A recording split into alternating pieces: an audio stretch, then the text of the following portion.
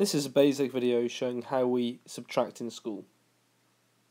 The first method is called the column method, and it's very similar to the way we do addition.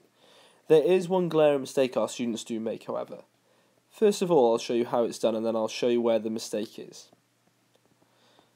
This is what our students do wrong. They look at this and they say 4 take away 7 is 3. And then they do 8 take away 2 is 6, and they get the answer 63.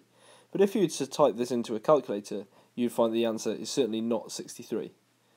The mistake has been made at this part here. 4 take away 7 is not 3, it's minus 3. The column method does not want to use negative numbers at all. We want to steer well away from them. So what should be done is that you should be writing 84 take away 27. And the expression that I was taught in school was that you borrow one, or you steal one, some of our students call, from the tens column here. So you cross that number out, reduce it by 1, and then take one of the tens and bring it over here. So that number now, instead of being 84 like it was originally, is now 70 and 14, which does make the 84 that we're using from there. Now we do 14 take away 7, which is 7, and then 7 take away 2, which is 5. And that should have been the answer that your calculator gave you when you put this in. The next method is called the jumping method, and it's very, very similar to stuff that we've already seen. You partition the number that you're subtracting, this 27, we'd partition it to 20 and 7, and we'd take it away in those steps.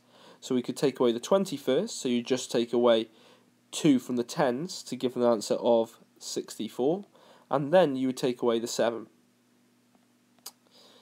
Taking away the 7 from that gives 57. You can do this in another manner where you do more or less exactly the same thing, but you take a little bit longer when you're doing your 64 take away 7. So if I scroll down to here, again you would take away 20 here to get 64, but then you would take away 4 because it takes it down to a nice number there to 60, and you have to make this minus 4 here and the minus 20 that we did make a total of minus 27. So then we need to take away another 3 from there to get 57. The other way I can complete the jumping method is by writing my number 274 by here and thinking, well, how would I get to this end number here, this 618?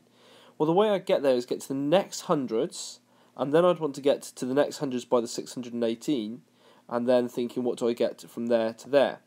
So, first of all, what have I added to 274 to make it up to 300? Well, I've added 26. The next question is, what have I added to 300 to make it to 600? Which is adding 300. And then finally, what have I done to 600 to make it add to 618? Well, I've added 18. So basically I'm saying that I've got 26, 300 and 18 added all together. So what I need to do now is I need to add all of those numbers up. So adding those together, I get 300 and 26 and 18. And I've made sure that I've kept things in the right columns, units, tens, hundreds. I'm now adding those. Adding everything in this column, I get the answer 14. So I'm carrying 1 into that column. Then adding everything in this column, including this one here, I have 4. And then finally, in the last column, 3, and there's nothing else to add to it, remains as 3. So my answer to 618 take away 274 is 344.